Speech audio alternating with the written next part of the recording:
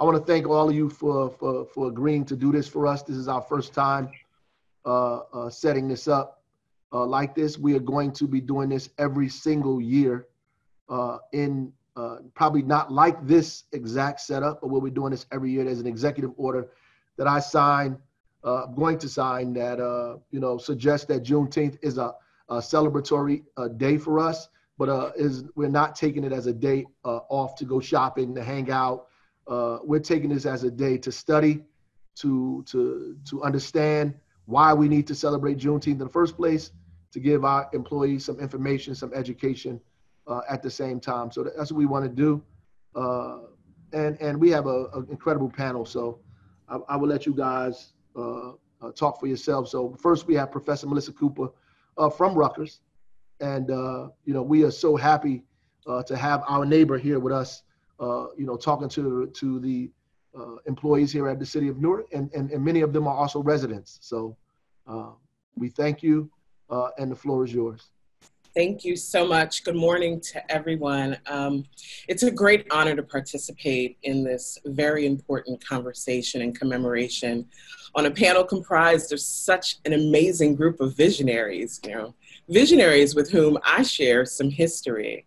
I was surprised and happy to learn that I would be in conversation with Professor Sanchez and Mayor Baraka and Junius Williams. Sonia Sanchez was my professor when I was an undergrad at Temple University. Her class was one of the most memorable courses that I took at Temple.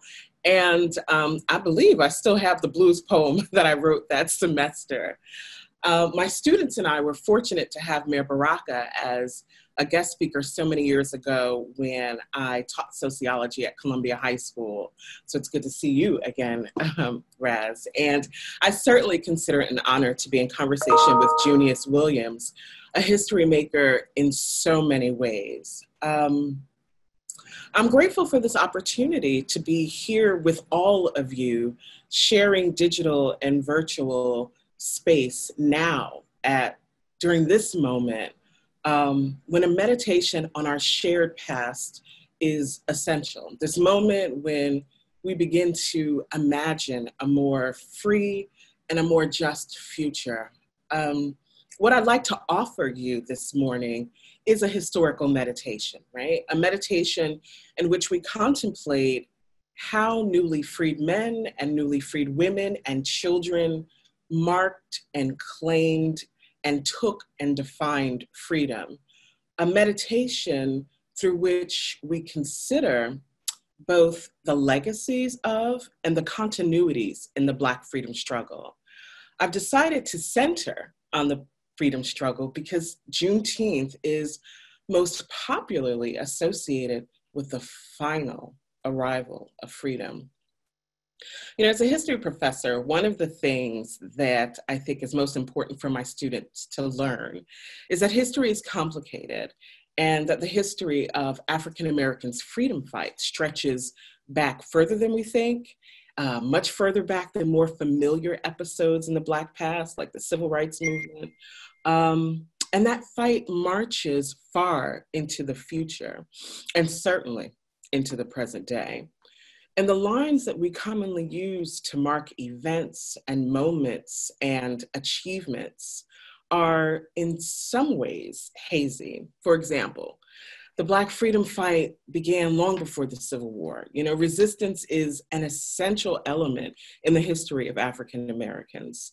And it took many forms, right? So in some instances, it began in the belly of the slave ship. In other instances, we find Blacks who lived in North American colonies waging their own campaign for independence during the Revolutionary period. And few Americans know about the 1739 slave uprising that took place in South Carolina near the shores of the Stono River. And fewer Americans know about Mum Bet, the woman enslaved in Massachusetts who was inspired by public discussions about the Declaration of Independence and filed a lawsuit that secured her freedom. And in both cases, Blacks pursued freedom even before America was a nation. and before the nation declared its commitment to the concept of freedom itself. And for Black people, the pursuit of freedom would continue well into the early days in the life of the new republic, and continue throughout the antebellum era. And what this tells us about the concept of emancipation and liberation is that the pen stroke may have legally codified freedom, but the making of the meaning of freedom had begun generations before the Emancipation Proclamation. So when we think about emancipation, it might serve us better as students of history to think about emancipation in moments. For example, one of the things that becomes really clear during the Civil War is that the very geography of freedom shifted. Instead of mapping freedom as a status that could only be secured within the lines of, that mark the boundaries of northern states, Blacks seeking to emancipate and liberate themselves looked for freedom behind the lines of Union soldier camps. And when we look closely at the documents that chronicle the Black experience at the moment of emancipation, January 1st, 1863, when the proclamation is issued, we find different snapshots of a variety of pictures of what marking their new status as freedom looked like for Black people. For example, Susie King Taylor, the Black woman who served as the Army nurse for the Union during the Civil War in coastal Georgia, a woman who learned to read and write in a secret school attended by enslaved children in Savannah. She documented her memory of emancipation in a memoir that she published in 1902. And in the memoir, she described a scene that took place on Georgia's coast in January of 1863, a scene that portrays a special celebration that was arranged to listen to the reading of President Lincoln's proclamation. She remembered the reading of the document and the feast that followed, and the soldiers who had a good time, and the merriment and the cheers and the singing and the shouts that echoed throughout the camp. But for others in the region, the Declaration of Emancipation was a much more elusive proposition, a promise that was made, but was yet to be actualized. And during the 1930s, when writers and researchers for the Federal Writers Project interviewed an ex-slave named William Ballard in the Winnsboro area of South Carolina, William told interviewers that he stayed on the plantation where he had been a slave for months, working for meager wages before leaving in pursuit of emancipation's promise. Similar stories, tales of delayed freedom, are rooted in the origins of Juneteenth, the holiday that we're gathered to commemorate today. Juneteenth, the name combination of June and 19th, became a popular name for Emancipation Day among Black Texans and eventually Black Americans living in other regions.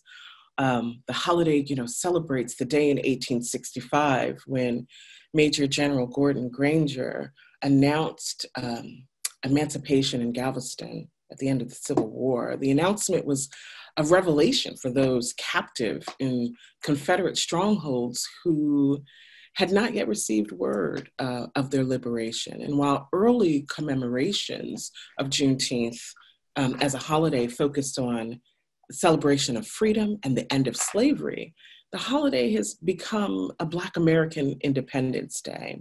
And over the years, the number of states and communities who have chosen to adopt the date to mark the final arrival of freedom and the end of slavery, the list has grown.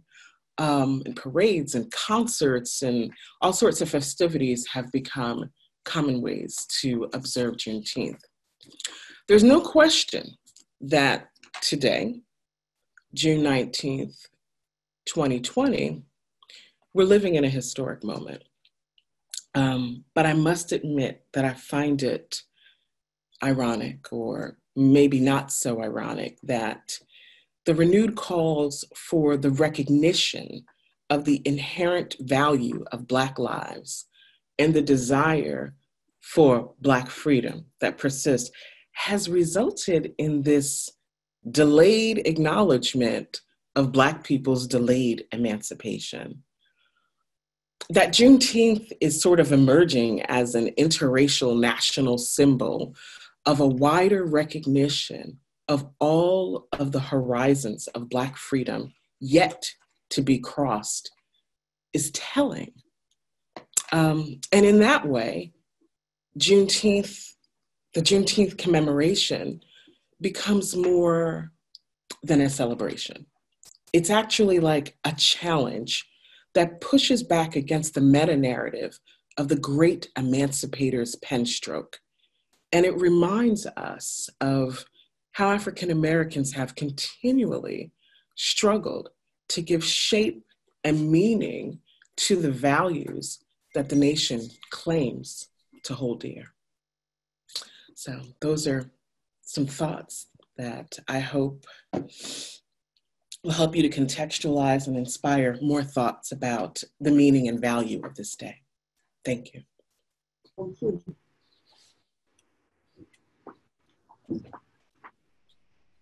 Can't hear you. Thank you. I'm sorry for being on with us, Professor Cooper.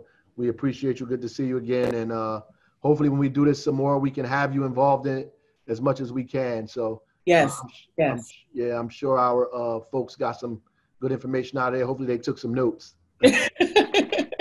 Thank you all. All right. So it is now my pleasure to have Honorable Sonia Sanchez, who is a long time activist, artist, writer, historian in my eyes. Just her movement through history itself is enough for us to revere. I am so excited and happy that she, at the very, very last minute, all of them did, by the way, at the very last minute, agreed to be on this call with you guys. It is an extremely, extremely important opportunity and a historical moment for us here in the city of Newark. We have never, ever, ever, ever, probably in the history of this city, put together a citywide teach-in and seminar about the history and struggle of anybody, for that matter, but for African Americans, but more importantly, the struggle for democracy in this country that involves all nationalities, really. And we appreciate that, and I appreciate Sister Sanchez for agreeing to do this for us. She is a friend of my family and a friend of the people. So that being said, the floor is yours. You can do and say whatever it is you like. Thank you, my dear brother. Yeah. Oh, it's so good to see you. Woke up this morning with my eyes on Amadou Diallo, Sabrina Fulton, Sean Bell, Trayvon Martin, Tamir Rice, Michael Brown, Eric Gardner, Rolando Castillo, Breonna Taylor, Sandra Bland, George Floyd. I say, hey, woke up this morning with my eyes on Lakia Boyd, Jordan Davis, Bernicia McBride, Richard Holtz, Taisha Miller, Walter Scott, Ernest, Sada White, Dondra Hamilton, John Crawford, LeVar Jones, Romaine Briston, Charlie Cunong, N. Vincent, Tony Robinson, Anthony Hill, James Stamps, William Hartgrove, George Hall, A.C. Jackson, George Floyd. Woke up this morning with my eyes on Black Lives Matter all over the world, sisters and brothers coming together, Ras Baraka leading his city, marching in unity with the people, all of the young brothers and sisters walking, demonstrating, advocating change in the United States and the world. We are here because today is Juneteenth, June 19th, also known as Jubilee Day, Liberation Day, and Freedom Day. It's an unofficial American holiday and an official Texas state holiday celebrated annually on June 19th. It commemorates the Union General Gordon Granger, apprising federal orders in the city of Galveston, Texas on June 19, 1865, proclaiming all enslaved Africans in Texas were now free. Free, free, a little bit late, but free, free, free, significantly because the Emancipation Proclamation had formally freed enslaved Africans about 2.5 years earlier, and the Civil War had largely ended with the defeat of the Confederate States in April. The enforcement had been slow and slow and slow and quite inconsistent. We are here because the National Negro Congress petition against police brutality in 1938 said, our lives, our homes, our liberties each day are made less secure because of unrestrained and unpunished police brutality. We're here because after emancipation, lynching, the major form of violence used against African Americans from 1882 to 1910, resulted from the encouragement of law enforcement agents on their abdicating their equal protection responsibilities between 1882 and 1930. Approximately 3,000 Blacks, most males, were lynched. Police brutality or misconduct has been the trigger incident that sparked every Martin rebellion from the 1935 Harlem riots to the 1992 LA event. In contemporary America, police brutality is the preferred form of social control. We are here because 20 Africans were left at Jamestown in 1619 by the captain of a Dutch ship. Those Africans were listed as servants. We are here because the first enslaved Africans arrived in the Dutch colony of New Amsterdam, now New York City, on 1626. We are here because the boys wrote, "This is a beautiful world. This is a wonderful America," which the founding fathers dreamed until their sons and daughters devoured it in the blood of slavery and devoured it in greed. We are here for more reasons than history and herstory. We are here to quote Tolstoy. They are men who say, "I sit on a man's back, choking him and making him carry me, and yet I assure myself and others that I am sorry for him and wish to lighten his load by all possible means, except by getting off his neck and off his back." We are here because of the first Middle Passage, where more than 60 million Africans lost their lives to slavery and the slave trade. We are here because the founding fathers of the Constitution declared Black men 3/5 of a man and ignored Black women entirely.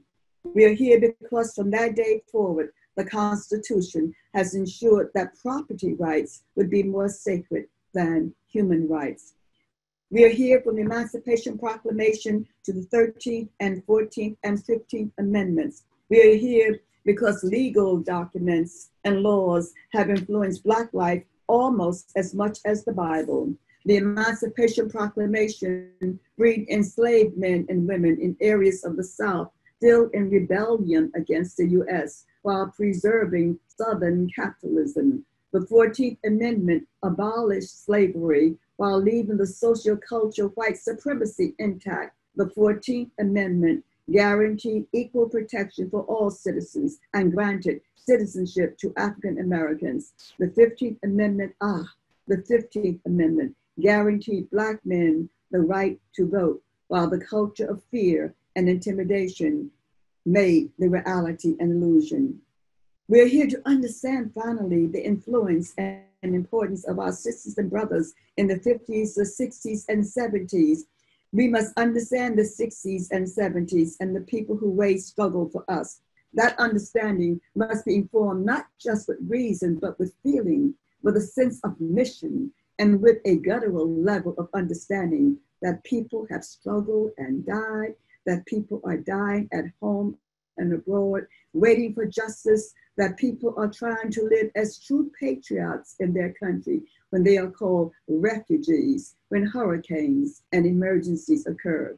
We are here to say what Martin Luther King said: we are called upon to raise certain basic questions about the white society that must be based on political education, which begins with the structure of the American society and its interlocking participation and influence in the world outside America, but which is connected to and inseparable from America. We are here because Malcolm said the problem facing our people here in America is bigger than other personal or organizational differences. Therefore, as leaders, we must stop worrying about the threat that we seem to think we pose to each other's personal prestige and concentrate our united efforts towards solving the unending hurt, exploitation that is being done daily to our people in America. It doesn't matter who is the largest so-called minority. So we must move now, fight this divisive mind in our communities, prisons, in our schools, and our streets. We're here because more than a century ago, Frederick Douglass, Martin Delany, Harriet Tubman, David Walker, Sojourner Truth, Francis Harper fought for us. And what did they see for Africans, Blacks in the 17th, 18th, and 19th centuries? And are we the persons that they saw? Are we doing what they wanted? Did these freedom fighters involve themselves in debates about the contours of tomorrow? Yes, but they moved with a vision of better days ahead and focused their struggles in helping to realize a freedom that would be meaningful. Did they engage, as we must engage, in shaping social values that could provide the basis for making it in this century? For them, it was a question of whether they would allow the constitution of slavery to crush the rising tide of Black history and humanity. But without addressing that question, speculation about life in the 18th and 19th centuries would have been flight of fancy. We are here because the question for us in the 21st century is not the abolition of slavery as it was for our leaders of the 18th and 19th centuries. The question of our day must be, can we reverse the tide of genocide against Africans and others in the diaspora? And we cannot approach the question of reversing the tide of genocide piecemeal. This is not just an issue of whether affirmative action will work, not just an issue of electoral politics. It is finally the only issue is, do we have the courage to oppose all forces that directly or indirectly foster a climate of terror in which genocide can take place with impunity? Do we have the courage to walk in the light that is love, peace, resistance? Can you say resist? Women, men, children, do we have the courage to walk in the light of activism and resistance? Can you resist? Can you resist? Can you resist? Do we have the courage to lift our eyes off the ground? Do we have the courage to oppose the genocidal forces residing in our own breasts so that we don't exclude others different from us, the poor ones, the less educated ones, the different classes, so that we don't continue the assassinations of each other's, so that never again do the damage to each other under the guise of personal righteousness or gossip? Do we have the courage to speak out and work for free health care for all, guaranteed wages for all, reparations for Native Americans, Africans, and African Americans? Do we have the courage to protect, defend unions, defend gays and lesbians and transgenders and bisexuals and poor people and working class people and elders and Haitians and Africans and African Americans and prisoners? Do we have the courage to see the beauty in ourselves, in our natural hair and curly hair and straightened hair, straight hair, and our thick thin lips, our brown, black, yellow, white skins? Do we have the courage to transform our hands into miracle songs for this country and the world? Do we have the courage to say, as Pablo Neruda said, I exist not if I do not attend to the pain of those who suffer.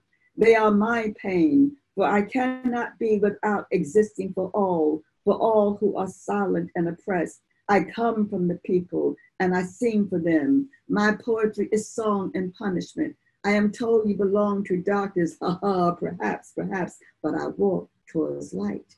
We're here because Brother Martin said we got to camp in put our tents in front of the White House. Did you hear me? We got to make it known that until our problem is solved, America may have many, many days, but they will be full of trouble. There will be no rest. There will be no tranquility in the country until the nation comes to terms with our problem. Are you willing to do this just as they did in Wisconsin, in the streets of New York City, in Ferguson, in Brooklyn, in Oakland, in Philadelphia, in Chicago, in Newark, huh? Martin said there are 40 million poor people here. And one day you must ask the question, why are there 40 million poor people in America? When you begin to ask that question, you are raising questions about the economic system, about a broader economic distribution of wealth. When you ask that question, you begin to question the capitalistic economy. I am simply saying that more and more, we've got to begin to ask questions about the whole society, not just the police departments and killings of more men, women, and children. We are called upon to help the discouraged beggars in life's marketplace. But one day, we must come to see that an edifice which produces beggars need restructuring. It means that questions must be raised. You see, my friends, my brothers, whenever you deal with these, you begin to ask the question, who owns the oil? You begin to ask the question, who owns the iron ore? You begin to ask the question, why is that people have to pay water bills in a world that is 2/3 water? We're here, and I'm going to go and move to another section. We are here because I talk a lot about Brother Martin here. Brother Martin says, we must rapidly begin the shift from a thing-oriented society to a person-oriented society when machines and computers, profit motives and property rights are considered more important than people. The giant triplets of racism, materialism, and militarism are inescapable of being concerned. A true revolution, he said, of values will soon cause us to question the fairness and justice of many of our past and present policies. A true revolution of values will lay hands on the world order and say of wars, this way of settling differences is not just. The business of burning human beings with napalm, of filling our nation's homes with orphans and widows, of injecting poisonous drugs of hate into veins of people normally humane, of sending men and women home from dark and bloody battlefields, physically handicapped and psychologically deranged, cannot be reconciled with wisdom, justice, and love. A nation that continues year after year to spend more money on military defense than on programs of social uplift or education or health is approaching spiritual death. Now, I want to just continue to say that we are here to remember King's battle against ignorance, fascism, racial and social and economic oppression, obscene images of the poor. Remember Brother Martin's final crusade to end poverty through guaranteed jobs with decent wages. He and the sanitary workers in Memphis marched together. These workers carried 55-gallon drums of trash on their heads for $170 an hour and had few rights as workers. People laughed at the men and called them the walking buzzers. The walking buzzers indeed. The walking buzzers, the stalkers of death things, the death pickers. We are here because of our children who one day would ask us like Rene Castillo asked, what did we do when our nations dried out slowly like a sweet fire, small and alone? When they would ask us, what did you do when the poor suffered, when tenderness and life burned out in them? We the lovers of selves, the lovers of people and justice and freedom and democracy. The Juneteenth celebrators would turn and say, we resisted.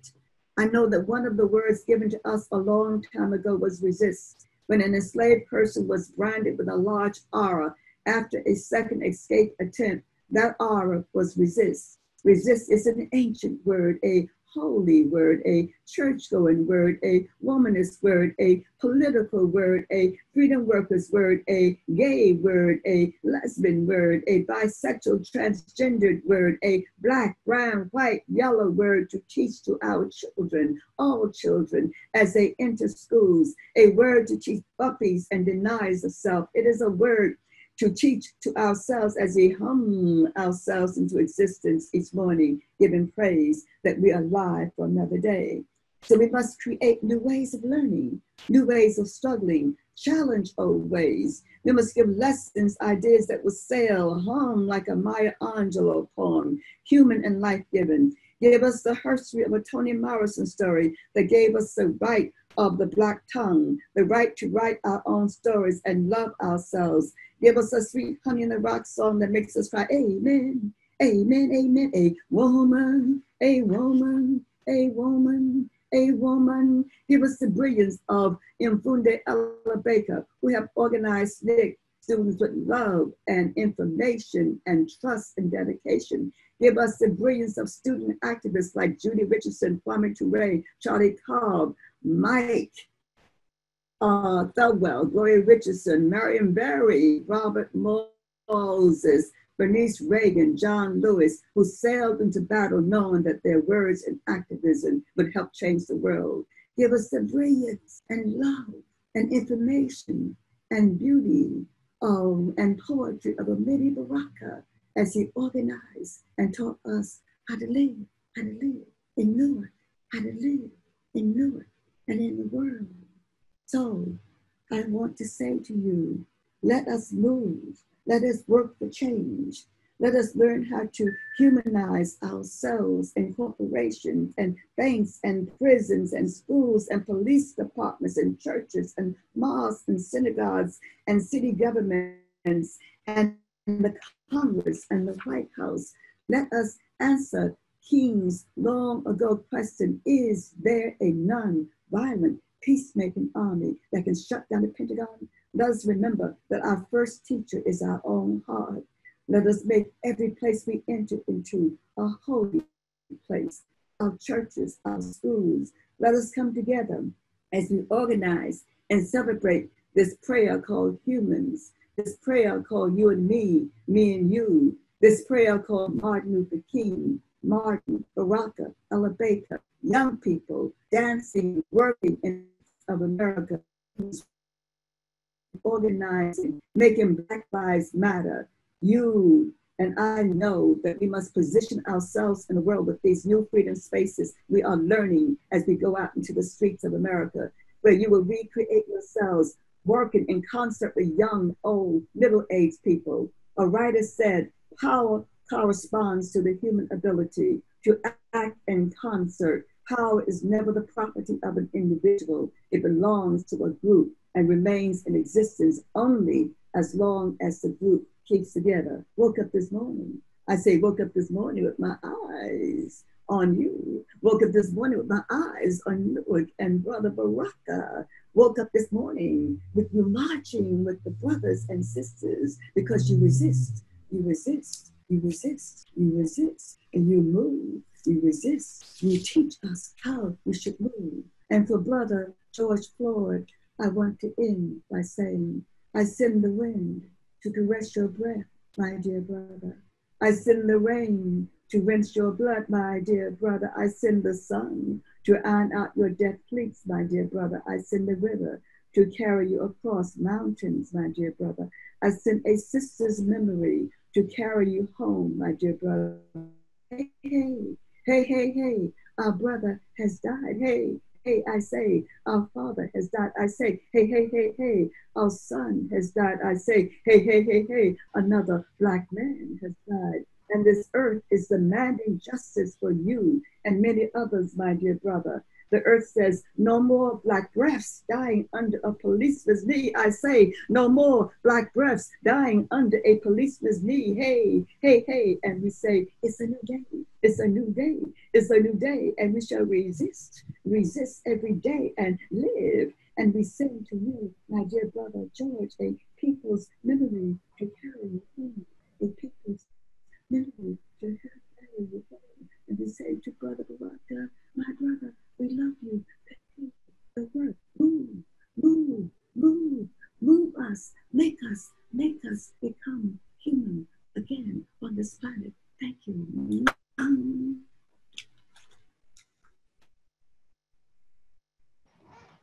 Thank you. Thank you. Thank you. That was excellent. Excellent. We appreciate you for being on here. That was incredible. Historical moment for us here in the city of Newark. We appreciate you. Uh, hopefully you have an incredible day and weekend, but that was awesome for us. I know there are many people in this city who never get an opportunity to hear you or listen to you in person. So this virtual thing is the next best opportunity that they have. So we appreciate you being on here with us, and hopefully we can call on you in the future when we need to. And if you haven't had the opportunity to purchase any of Sonia Sanchez's material, her books, they are available. Please go and do that immediately. I know that they have them in all. You go across the street to the Black bookstore across the street. They probably have a few of her books over there as well, the young ladies who own that bookstore over there. But you can get all her books probably online as well. So please, we want to support her. We thank her for coming on and giving us this invaluable information and time. Thank you, Sonia. Thank you. Appreciate it. Love to you and your family. Thank you. So we're going to close us out with Junius Williams, who is the city's historian in Newark. He obviously has got a lot of information, a wealth of knowledge, particularly because of the movement, but also because of the work that he's done locally here in the city of Newark throughout the years, plus with our young people as well. He's been doing incredible things. So he is our city historian, and we want to give him an opportunity to share as well. Junius, the floor is yours. Thank you, Mayor. And thank you, Sonia. That was always moving, always moving. One of the major aspects of successful slavery is control of information. Control of information, control of who we are, who we were as African people, control of our lives, control of our own interpretation of self, control of religion, control of language. So it shouldn't be surprised that the slaves in Texas didn't know that they were free because they didn't get the memo, so to speak. So it was not until a general came into Galveston, Texas, to tell the enslaved African Americans that, yes, you can leave whenever you want to. Lincoln had issued the proclamation, the Emancipation Proclamation in 1863, but here it was 1865 and these people had not been informed. Now, a lot of you may think, well, why isn't that so? Surely somebody would have told them. But you see, slavery was a closed society. People were not allowed to read. People were not allowed to go up and down to see somebody else in another city. You couldn't move around. You couldn't do anything. And if anything we can do, anything we can celebrate with this celebration we have here today about Juneteenth, is just the understanding of just how closed off people were and the consequences thereof. But you see, when the formerly enslaved African Americans did find out there was 51 miles between Galveston and Houston, and so they just passed the word from family to family, family to family. I just found that out this morning from listening to Gerald Horn. But that's how we found out. We were innovative and, of course, festive as well. But I want to talk a little bit more about what it means not to know. What is the impact of not having information? We can learn about that too. What can we learn about the misinformation, the disinformation that occurs when people are enslaved? Well, because you see the white people who were in charge, the slavers knew. what was going on. The African Americans knew there was a great war going on, but there weren't that many battles in Texas, so people just didn't have that kind of information, but the slavers knew. And why was that so important? And it's one word, cotton. Cotton. Just before the Civil War, cotton was the most important export, not just for the South, but for the entire United States of America. Cotton and other products related. But King Cotton, as they call it, in 1790 in the South, there were about 600,000 slaves, but by 1810, there were 1.2 million slaves. Well, why was that so important? What was the transition? Well, it was something called a cotton gin. The cotton gin allowed the separation of cotton from the seed, so it was easier to pack, easier to send abroad. The United States of America became rich because of that export. 75% of the cotton in the world was produced in the United States, produced by Black people. So in the Mississippi Valley region of the United States, there were more millionaires than anywhere else. This was before the war. So during the war and just after the war, these people in Texas, and a lot of that cotton was produced in Texas. I don't remember the exact number of increases of folks who were coming in to Texas and bringing their slaves with them. But one thing they wanted to do is to keep Texas as a part of the slaveocracy. So when the war was over and the South had lost, they wanted to keep those slaves on the plantation. So there may have been a celebration on June 19th, but I assure you on June 20th, there was still hell to pay if you were still around. Some people got out of town, some people went somewhere else. But after that, folks said, well, what are we gonna do? Well, most of them stayed right there where they were. And, and that became the origin of this word called sharecropping, where you lease, quote unquote, a little land from the slave owner and from the former master who is now your new master, and you got a loan to put the seeds in, to put some flour on your table, to bake some bread, whatever your kids needed, some of that clothing that you got that you made for yourself, but you made it out of demand material. You had to pay that back.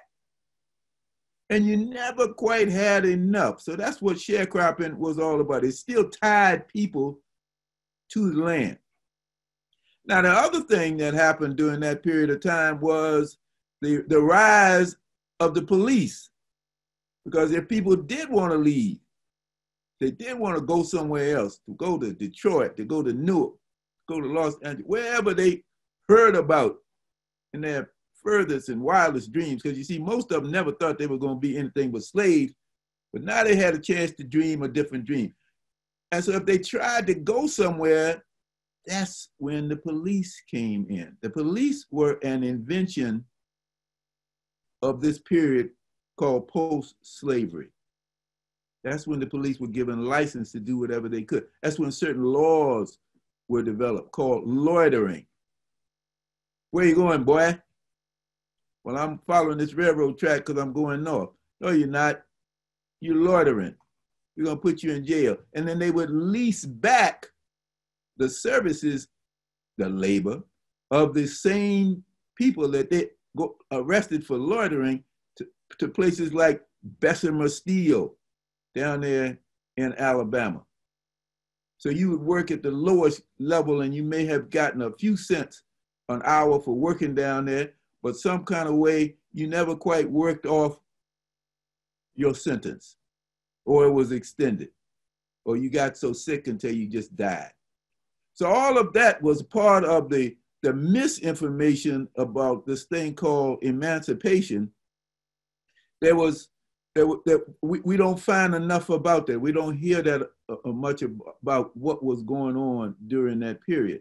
So just to fast forward a little bit, when we come to a place like Newark where people finally got out, if they were trying to get out a little bit later to go up, maybe after World War I, when there was a great migration, or World War II, those were the two great migrations in which a lot of Black people came to places like Newark and Chicago and Philadelphia and all the way out to Los Angeles and wherever people could go.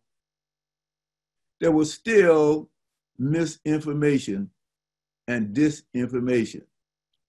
For one thing, those police tried to stop the people from coming up here. They'd get you at the train station. They'd get you at the bus station, whatever was available, whatever transportation was there, and actually kidnap you and take you back to those plantations. So once we got to Newark, and a great number of people did come to Newark. A lot of people came to Newark because they thought they were in New York. Newark sounds like New York when the conductor's talking about on the train where you sat in the back of the train. But you got off here and you came because you wanted some work, and there was work at the bottom of the ladder. So people came and joined the free Africans and the other African Americans who were here before most of the European folks were here as well. And African Americans found themselves once again at the bottom of the barrel. They were getting paid, but they weren't getting paid much. And you still had to endure the problems of racism, inequality, people calling you nigger, and the police acting out just what they felt was necessary. So when we look at a city like Newark, we see the impact of the slaveocracy, the impact of the emancipation, the impact of the work that still had to be done to get people free. And all along, we were fighting. We were fighting. Don't get the impression that we were not fighting. We were not, because once folks got to a point where they could get information, that correct information about their own condition, people did in fact fight back all along. Right from the point people got on those slave ships in Africa all the way over here, there were people who enlightened themselves and fought, and we won some important battles. The other professor was talking about the Stono Rebellion in New Orleans, for example. That was one of my favorite moments of history, historical enlightenment, when I just found out about that last year. Our Africans marched on New Orleans and they almost won, but they were just outgunned. The Stono Rebellion. We hear about a few of them, but we didn't hear about that one. There was 500 Africans marched in from the country to take over the town of New Orleans. But so we were doing things that were the equivalent, mostly on the nonviolent side, and we have come up to the important part right now. Now, the last thing I want to say, once we look at the whole question of Juneteenth, what it should remind us of, when you look at what was happening, you find out what was not allowed to happen. It should make us think about reparations. Should make us think about reparations. We don't talk about that enough. If you do anything, if you're reminded anything on Juneteenth, think about all the hours and years and all the hardships and the money we did not earn, the money that was earned for other people. There's a concept in the law called unjust enrichment.